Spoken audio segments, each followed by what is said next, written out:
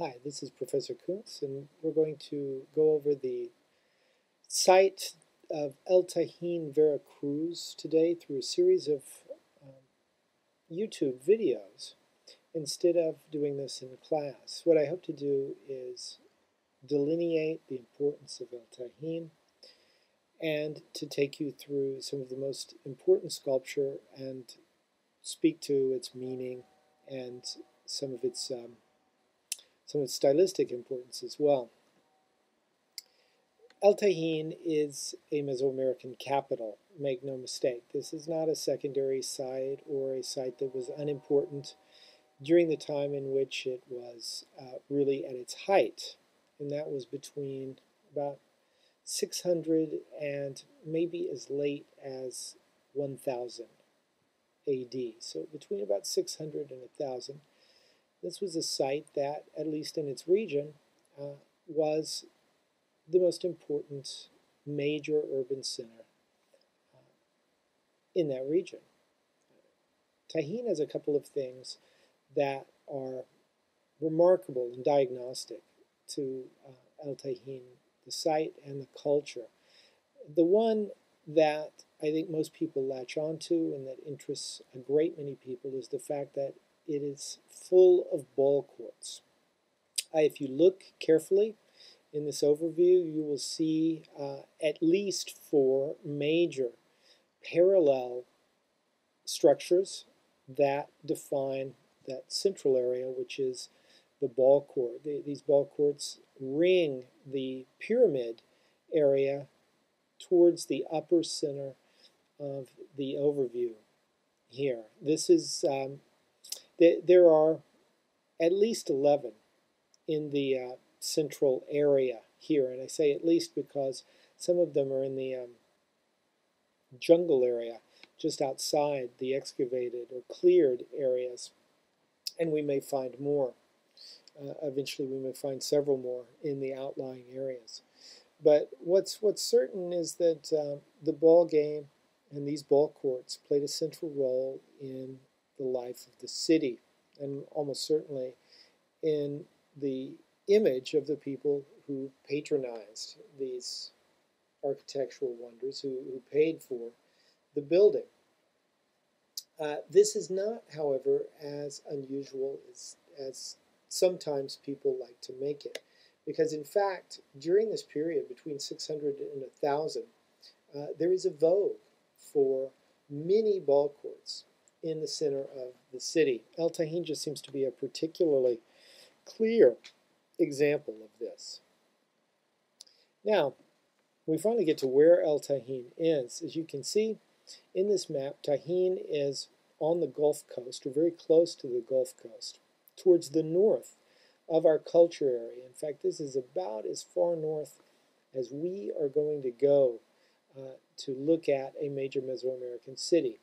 There are a few interesting urban spaces north of El Tajín, but very few are as spectacular and as important, as substantial as El Tajín. So again, look towards the right on the Gulf, and you can see that Tajín is included in this area called the Classic Gulf Coast. And the reason that means anything at all is because these peoples share certain motifs, oftentimes an interest in scroll patterns, and they share some really interesting and idiosyncratic sculptural forms, the biggest of which, and by far the most widespread of which, is the yoke, that U-shaped, heavy, often beautifully carved stone object that appears up and down the classic Gulf Coast. Now, this is not the only place that yokes appear. They appear sporadically in classic Maya cities, especially at the very end. They appear much more importantly on the Pacific coast, not too far from where on this map Tonalá is named. But it has always been understood that this form was really emanating from the Gulf Coast. If not made there, certainly it was related to people who want, or it was for people, something that related to the Gulf Coast. This is what National Geographic artist thinks Tajín looked like at its apogee. It certainly was painted in the blue pyramid that you see towards the right center of your screen was actually painted blue. We know that there are paint, or we have the paint traces from that building. We have the paint traces of red in many of the other buildings. There were, if you can see towards the center of the slide, there were multiple temples on top of some of the pyramids. And there were these areas above, especially to the right of this image.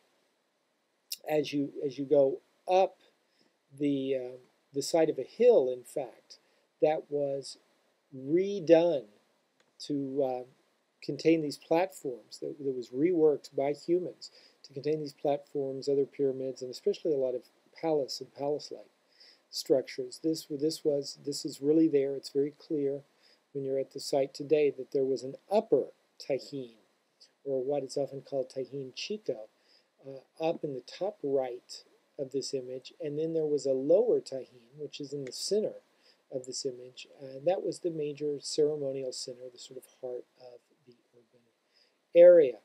On the top left is not so much part of the ceremonial center, part of that central urban area, but was a rich neighborhood, a place where there were obviously important and wealthy people living there, and then scattered all in between and all around the city were up to 20,000 commoners who lived in and around the ravines that define El Tajín.